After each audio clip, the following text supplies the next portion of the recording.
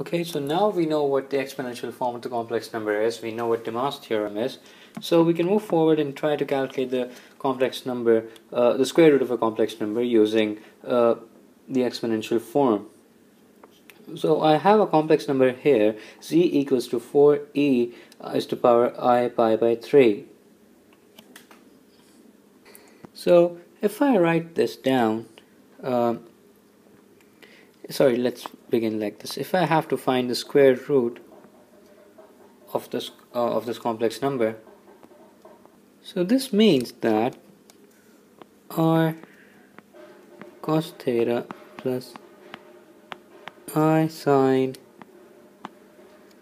theta, this whole thing is being squared, and this is equals to 9 cos pi by 3 plus I sine pi by 3. Now, based on what we learned from Demo's theorem, I did a video on it in the which I posted before this video. So this means that r squared equals to 4. Hang on a second, this is actually 4. Yeah. So this means that r of the square root is 2, and this means that 2 theta equals to pi by 3. But I'll also add a factor 2k pi. Now for the square root of a complex number, this means that from this number, from one complex number, I'll get two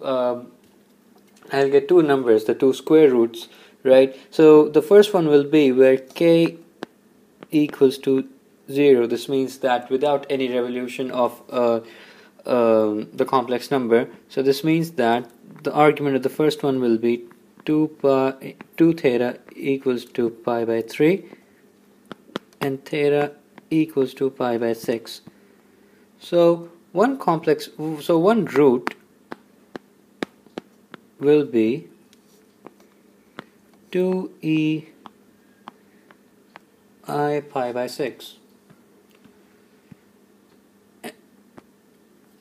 And now the other root, where k equals to 1. So this would be 2 theta equals to pi by 3 plus 2 pi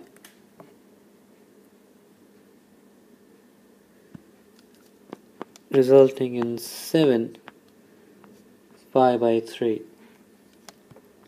Right. So theta would be 7 pi by 6. Now principal argument lies between minus pi to plus pi, so this could be written as minus 5 pi by 6. So your other root is going to be 2 e to power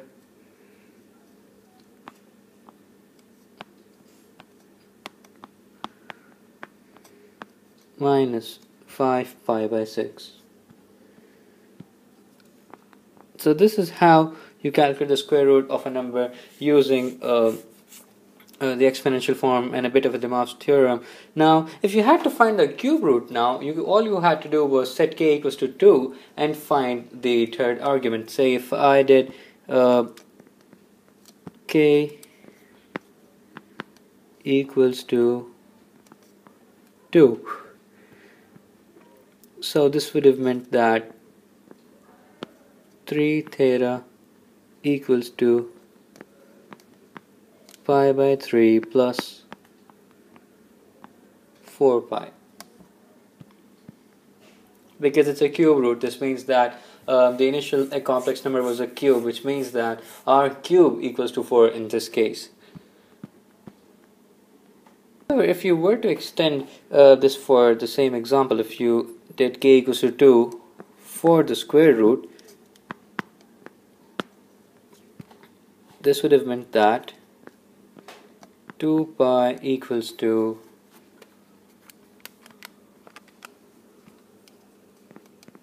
13 upon 3 pi